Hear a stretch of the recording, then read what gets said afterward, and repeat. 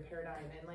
And it was amazing because all these things that I was praying in my home, separate, maybe never even going to see her again, like the Lord was working and shifting her heart, and it was just pretty awesome, amazing. And there's more fantastic details that as they unfold I will share, but it's a Saturday night, and I know our attention span's even smaller on a Saturday night. But so again, just getting to that place where we're putting in the time in our prayer. You know what I mean? Like, it's the thing that shifts the atmosphere. It's the thing that changes people's lives. And you may not always hear about it. Like, I might not have. She might have been like, I don't want to reach out to the girl. She's going to think I'm crazy because we only met once. But she did, and I got to see immediately the impact of it. But sometimes we don't. So it's more of that encouraging, exciting thing that, like, the entire kingdom is shifted by our time in prayer. Yay! And the faces are so daunting when I look at them. They're like, good luck, Matt. They're very tired looking. Very good. You good? Yeah, we're good. All right. Okay. Let's get started. Yeah. All right, so I asked everybody to read Genesis chapters 2 and 3. Give me a quick raise of hands if you did that. It's all I wanted for my birthday. Come on, guys. It's once a year I have a birthday week.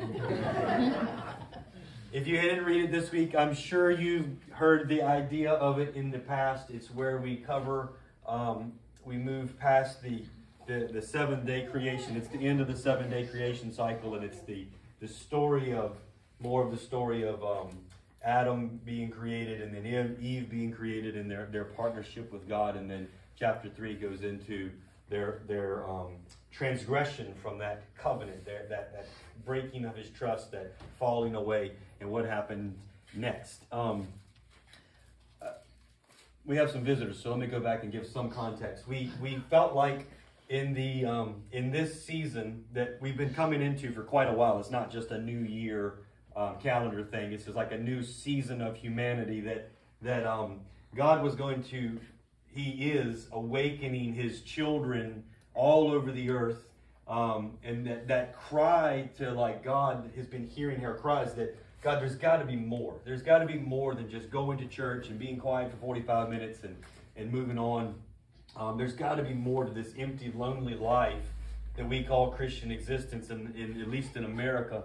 And I believe that God has been engineering and pushing his children who would hear his voice and respond to it to respond in a very simple manner of, it's not about this big show, it's not about this big thing, it's about this simple union with God where he is our Father and we are his children, and if he's a father and we're children, and we only can truly show our love for him by the love we have for one another. And if that is really how he set us up according to his word, yeah, and if that is really how the New Testament church started, with them going from house to house, keeping the apostles' doctrine, keeping the prayers, breaking bread with one another from house to house, living with gladness and simplicity of heart, it says, if that's how this whole new covenant church started, then why did we ever deviate from the plan?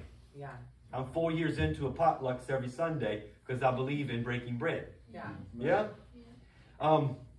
This is not just a pass by the night idea. This is something God's been leading us in for a while, but I do feel like this shift is happening where I'm starting to hear it all over the country, different places, different people, some famous people, I'm seeing them shifting their ministries towards more like family orientation. And with that, we started a couple weeks ago on Genesis 1, and we just began to open our hands and our understanding of God and Scripture and what he was to us, what he was in the Scriptures. And we asked the question, would he be angry with us as his children if we believed he was better than he actually was? Is that even possible? Could we let go of our possible misunderstandings, misconceptions of who he was to us, what he did through us, for us, to us? Could we let go of all that, believing that God, as a great communicator as he is, could convey to our hearts the true definition of his love for us? Would we get it absolutely right? I don't know. Nobody's gotten it absolutely right yet. But could we get closer? I dare to believe. Yeah. I dare to believe that we could open our minds and our hearts and let go of anything that we thought of him, even if it was right. If it's right, he'll probably bring it back around, right? Yeah. But if it's wrong, he might replace it with something better. Yeah. And I have believed for a long, long time that God is so confident in his goodness, in his power, in his hand, in his ability to communicate to his children, that he was okay with us constantly wrestling with these ideas. In fact, the notion that there is a singular truth and that a living, breathing Western evangelical could grab a hold to this singular truth and know the truth and everybody else would be wrong, that's a very modern Western idea. Before this modern Western thinking crept into Christianity, we had Eastern thinking, which was very much like scriptures are organic and they're alive and well, and that God told timeless stories in the Bible, and that we would read them and understand truths of human nature with God beyond just historical accounts, and that they were meant to be tossed back and forth and wrestled with back and forth. And this was not questioning God. This was challenging man's understanding of God, which is how we got all the way to here. That's good. But Western evangelicalism has grown somewhat stagnant because we decided that the only way to truly know God was to have the absolute authority on his truth. And all that created was what? Divisions. Divisions and divisions and divisions and divisions. And I just have a hard time believing that that is God, because he seems to be love, and love seems to be unifying, not dividing. Yeah. Now, there are some truths that are closer than others. There's no denying that. I don't want to act like everybody's right all the time, right? But God didn't say you would know me. They will know that you know me by how right you are. Right. He said they'll know you by the love you have for one another. Yeah. Yes? Yeah. And so we began to wrestle with these scriptures, and then we read chapter 1, and we said that everything he created, God sat back and studied it and said, that's good. Yeah. That's good. And we challenged the notion that we carry as modern people, that hell was at the center of the earth.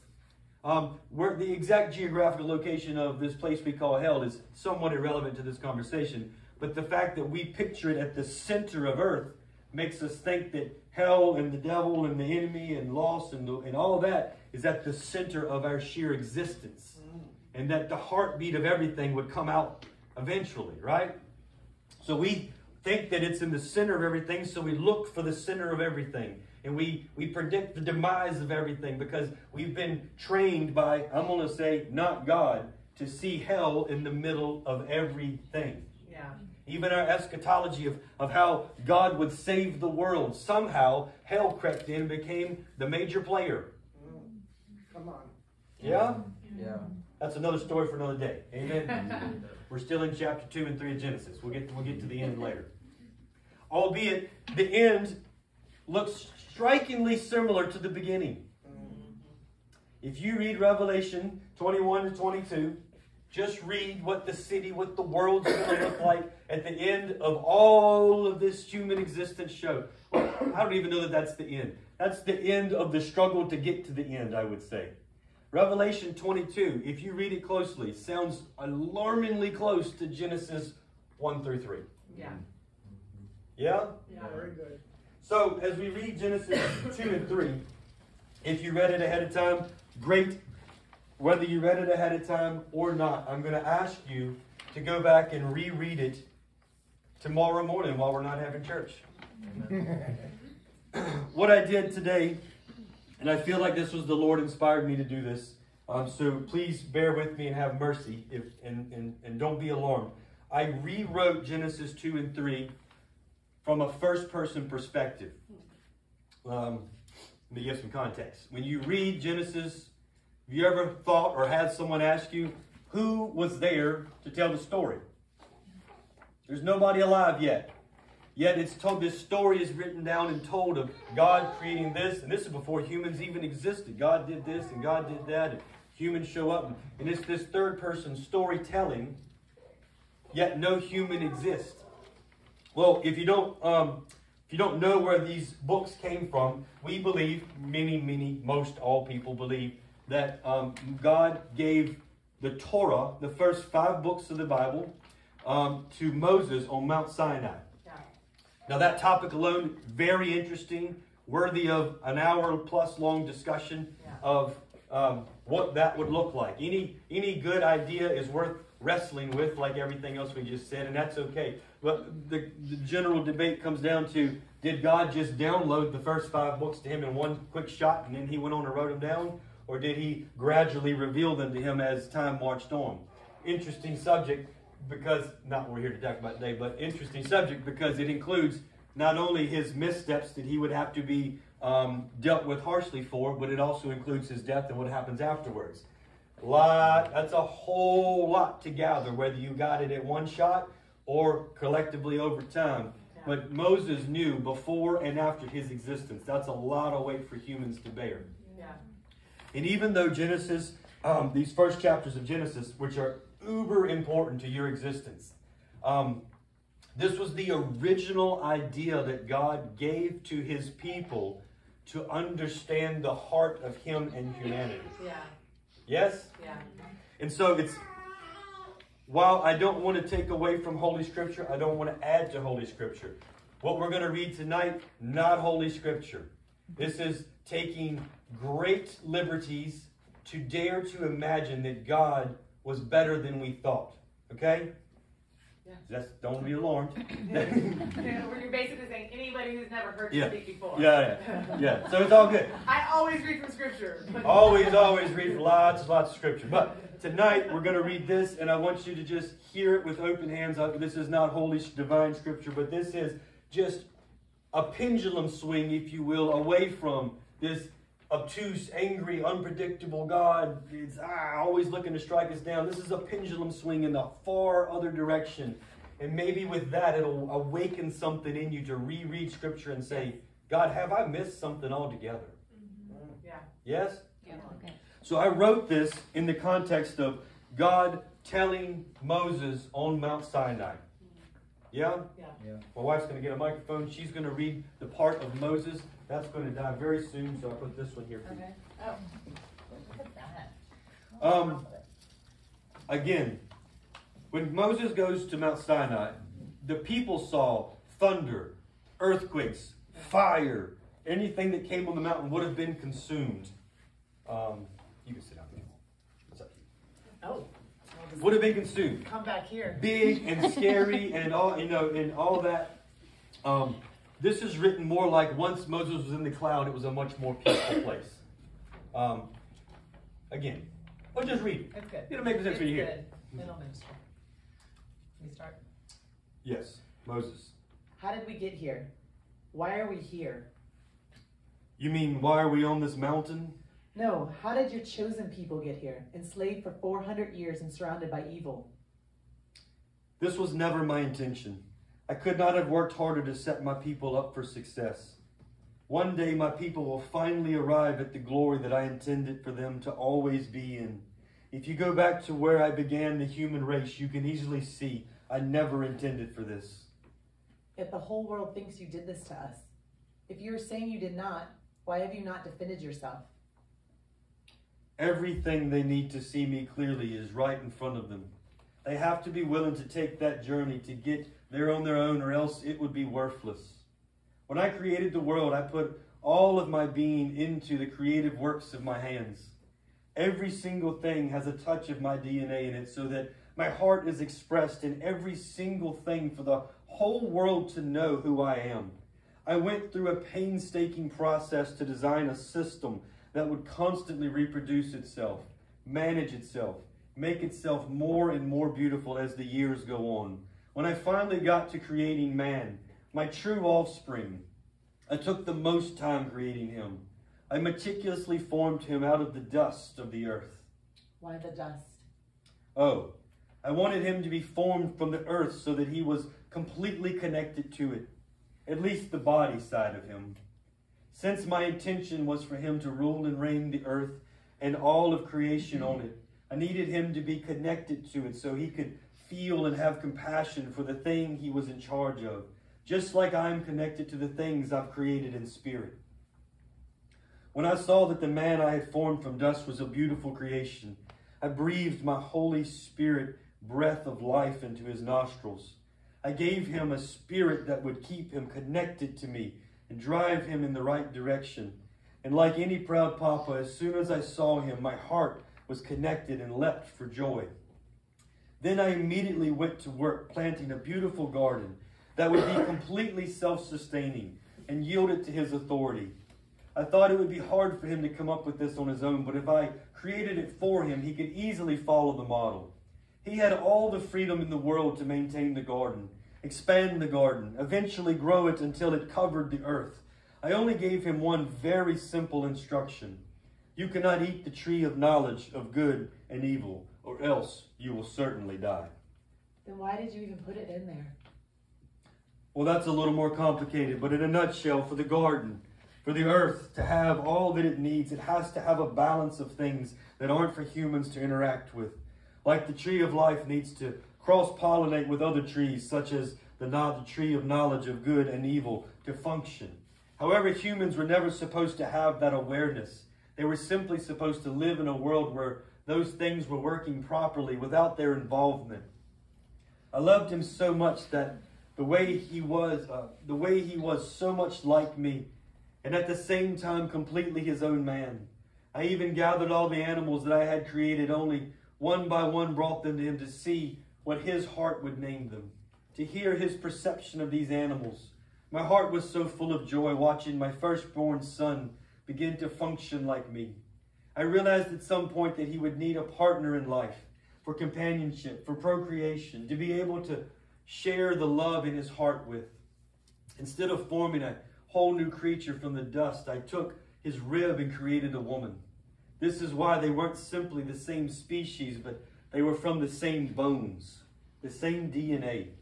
They were two and one at the same time. The same union happens when the children of God get married today. This is why I told them to leave their mothers and fathers, who they were originally one with, but when they joined the holy union with their spouses, I grafted them together as one bone. I'm beginning to understand.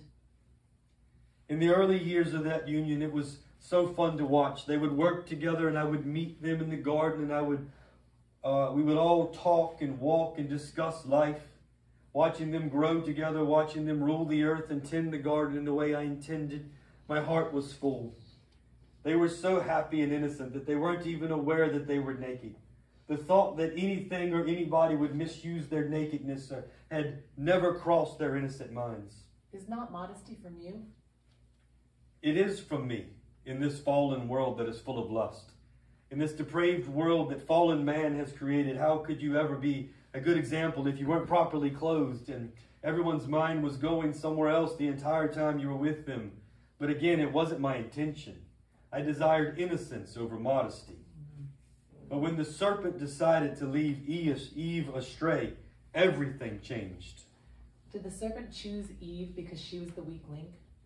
Oh, absolutely not. Looking back, I made it abundantly clear to Adam not to eat that tree.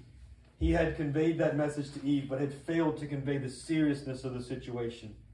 It would have been much harder for the serpent to get Adam to take that first step of wrong, and Adam should have been better at leading his family, much less joining in that misstep. But that's for another day. None of that matters now. What matters is as soon as they ate the fruit of good and evil, the weight of that revelation crushed their spirit. The revelation that there was a world of hosts around them, both good and evil, was too much for them to bear. They immediately forgot who I was to them. Immediately began to hide from me, as if I had done this to them. I showed up to walk with them in the garden, and they were no longer there. I called out, "Adam, where are you? Show yourself to me now, son." Finally, he made himself known.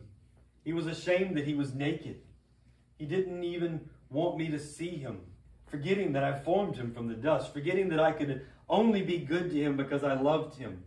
My heart was truly broken, knowing that because of the shift in their awareness of evil, that there would be natural consequences that had to take place. What does this mean, natural consequences? I believed you were angry at them for failing the test of obedience. Disappointed in them, yes. Anger-inspired retribution, no. But I formed the world in a particular manner, and the natural consequences have to run their course. You see, I created men to be innocent and under my hand of protection. As long as they will do their part and stay innocent, I can do mine of providing the hedge of protection. But as long as man decides to remain the judge of good and evil, I cannot properly protect them, nor can they function as the rulers and reigners of this world. I wasn't angrily proclaiming a curse over them. I was simply, lovingly telling them what to expect. I tried so hard to protect them from this fate. I even continued to work with their children, desperately trying to correct the course of humanity every step of the way. If your desire was to correct the course, why place them out of the garden? Could you not protect them better in the garden? It was ultimately for their own good. Just like any parent who has children that are of age making bad decisions, the only true act of love at that point is to put them out so they don't get stuck in this state. You see, if they were now aware of good and evil, the next temptation would be to become judges of good and evil. Once you appoint yourself a judge in your mind, then you begin to think you are a god in your own mind. Once that happens, you begin to make all your own rules, and then instantly begin to think that you are the best thing on earth. And why wouldn't the best thing on earth want to eat the tree of life and live forever, eternally stuck in a broken state? I could not bear to see the rest of this fall, so I stopped the bleeding by putting them out and locked the door. It was my only hope that one day my children could come back and then eat the tree of life and live forever. Then it is still an option to return? Of course it is. I never change. My original intention will finally come to pass. The earth will be completely covered in my glory. Evil will be done away with. The heart of man will be governed by my Holy Spirit in them.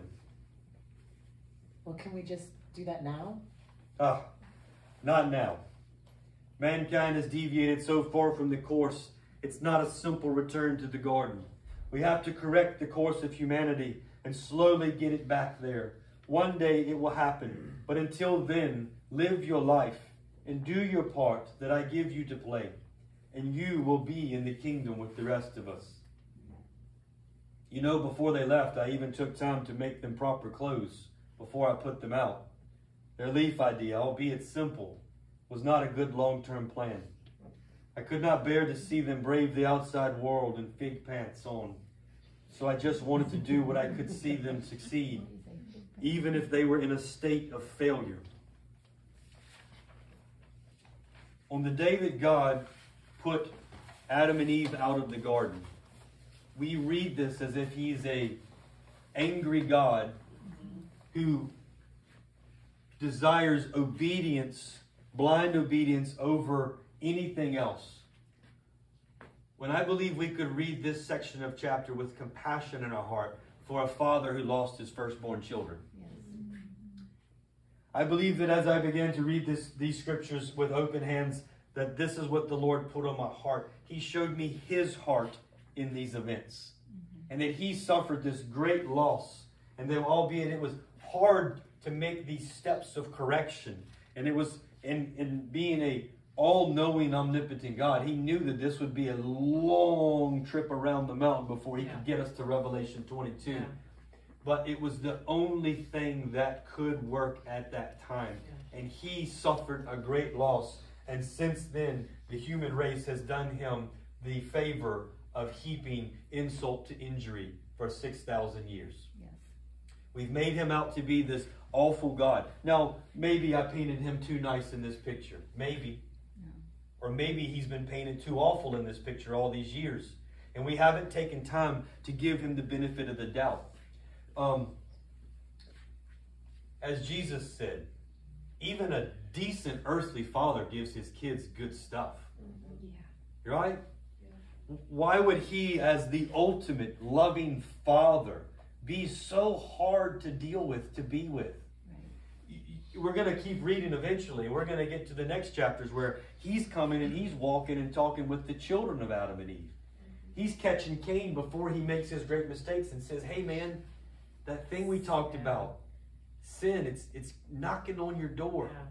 And you're letting pride eat you alive. And it would be really, really good for you to humble yourself right now and get that under control. lest you eat the fruit and die. Yeah.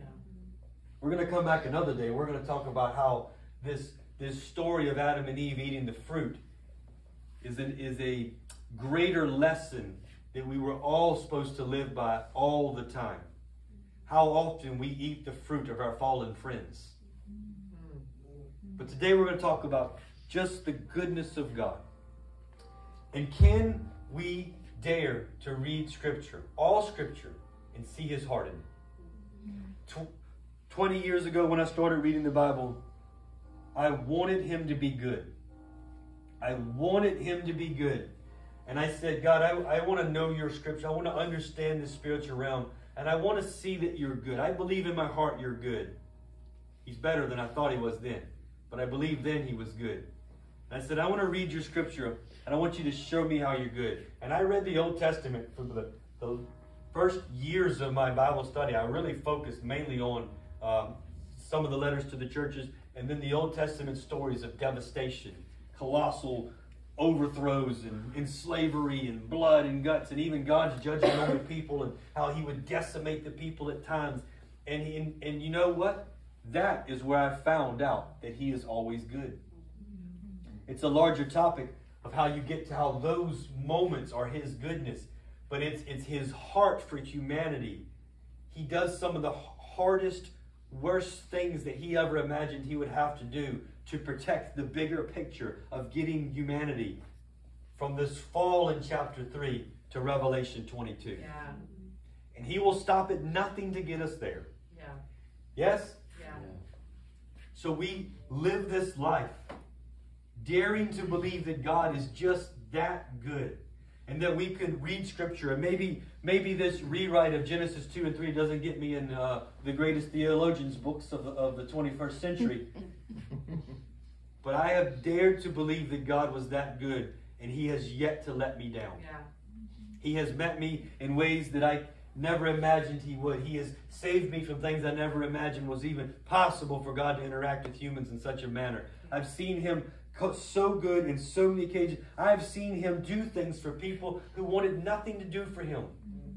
Nothing to do with Him.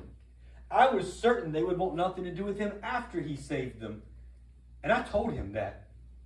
And He still saved them. That's how good He really is.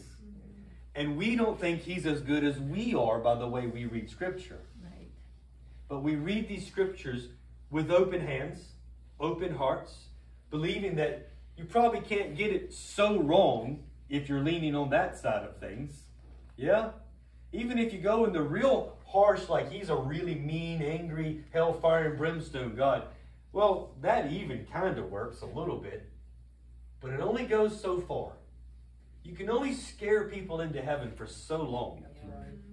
Because eventually, if you're scaring people into heaven, what happens when they figure out that He also has an attribute called mercy?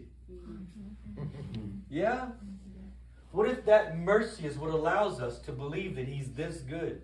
And that our lives were meant to be more than admission payments to heaven.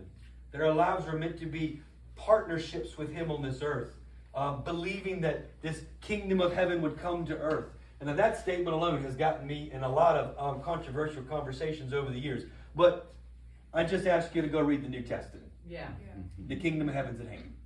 Repent, it's here. Jesus said the kingdom of heaven is now within you. Yeah. There's this passage, Revelation 22, it covers the whole thing, right? I feel like it's right in there. Yeah, there's a few things in the middle you can wrestle over the words with, but yeah. The garden was supposed to expand. Eventually, Revelation 22, we get there. Yeah. Amen? Amen. Now, for those of you who watch the news way, way too much and have been taught to see the world through man's perverted eyes, you might say, well, looks like the mission's failed, Matt. We got a lot going wrong here. Right. Many of you have heard me do this before. We'll do it quick. 2,000 years ago, Jesus resurrected from a tomb. Our true Savior overcome the sting of death, resurrected, getting ready to ascend to the throne to be our ultimate authority, our high judge, our high authority, our big brother. He resurrected to one woman crying at a dead man's tomb. Yes? Yeah. Within 40 days, we had a handful of people on fire with the Holy Spirit. After that, we had thousands, just thousands, coming to him, going through great persecution and still growing slowly and slowly. This is still very much a Jerusalem thing. Over the next 30, 40 years, it'll expand slowly into the Gentile country. Yeah? 2,000 years later, people tell me the plan hasn't worked. But Christianity is the dominant religion in the world, and we're on 7 continents. Even continents where people were persecuted largely, they're stopped. They're not even hiding anymore. You won't see it on the news much, but one of the greatest revivals on the earth is in the Middle East. Yeah. Now, I know that's not what we're taught to see. Yep, that's true. But let me ask you this. If eating the fruit awakened an awareness of evil, if that awareness of evil was what led to the ultimate derailing of God's plan for our life, then why do we think studying what's wrong with this world and the evil in it and the bad news and oh, it's going to snow, by the way, and bad news, why do we think that's going to save us? Why do we think that is going to get us back? Could you dare to believe that you could abandon your awareness of evil and that God would protect you? I've gone I probably know more about the news now than ever. Which is not much. I just kind of know like basic weather and basic laws and stuff. But I went for years and didn't even know it existed. Wouldn't even walk in a store that had it on in the background. I had no concept of what was going on. God would tell me to pray for certain things, and I would, and that was all I needed to know. I was good. And you know what everybody told me? You can't live like that, Matt. You just can't live like that. What if something happens? You won't even know.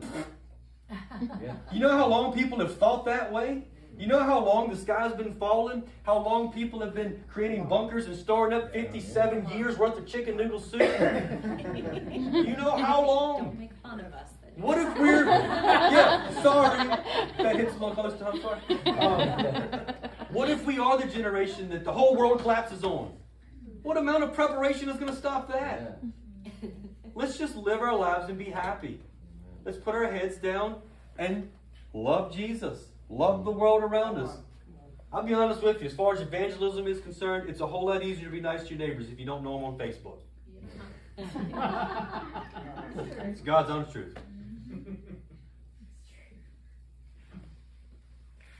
So I hope taking these liberties has encouraged people, or at least awakened this idea that you could read Scripture in a different context where everything about God wasn't harsh and mean and ugly. Yes, there are some moments where if you went straight to them right now, it would be hard to see His goodness in the singular story. The bigger picture tells the whole story. Yeah. There's never a time where He wiped out a people, where He didn't lose many prophets warning them to repent, or else the kingdom's going to come get you. Yeah. Other than that, I just say, let's read Scripture. I hope the liberties I took didn't alarm anybody. If it did, go talk to Jesus. I'm sure He'll tell you that I'm still a decent dude. Or even go read the Scriptures. Read the Scriptures. Go read the Scriptures and you won't be offended at all. Like the way, there's a little more to it. Reading it in the first person of God telling it. He's telling the story of creating man. Have you ever noticed that he formed the woman and He said, and says, I told them to leave their mothers and fathers and join you. Well, that seems weird. They don't have, He is their father. Some of this stuff, it sounds weird until you take into account that it's thousands of years later. He's telling Moses what happened. Right. And the marriage and the union has already taken place, and He's explaining why this thing. Read it in that first person. Read it. Read it, all your Scriptures like that. That's something that the Mark said the Lord put that on his heart as he read Isaiah, to read the proclamations of Isaiah from first person from God. Start to read Scriptures as if it's live, as if it's God speaking to His people and speaking to you. Yeah. Find your place in the book. Find His heart in the book. Yes? He will not let you down. And not knowing what's going on in the world, in the news, doesn't actually change your life nearly as much as you think it would. Amen? Amen. So Jesus, we thank You so much for what You have done. We thank You, Lord, for the liberties You have given us to read Your word and to know You. Some of the greatest Christians I've ever known could barely read. but your Holy Spirit led them to your goodness. Your Spirit showed them of your hand in this world, and they dared to believe that you would love them too. So as people who can study your word, I just ask you, Lord, to release the chains of bondage that intellectual assent has put on us and made us fearful of making mistakes of knowing who you are. Where we want the grace to put all that on the line in an attempt to actually know you as a Father, to actually know you as a God in our hearts, to actually know that you're real. We thank you, Lord, as we take this time and this space with you, that we no longer have obligatory offerings of our 15-minute readings in the morning, but we have our time with our Father, a time with you, Lord, where you could minister to our hearts, set our hearts in a direction for the day, give us things to think about, to talk to you about, to see you in.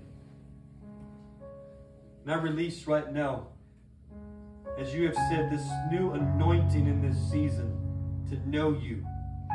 For those who would humble themselves and give their hearts and their lives and their decisions and their yeses to you, Lord, that you would begin to speak to them. I see people as they're going through their days, to their chores, as they're cutting off the noise of the world, the radios, the talk shows, the news, that you begin to put ideas and thoughts in their minds. And I ask you, Lord, to give them grace to believe that it's you, to follow your voice, to follow your instructions.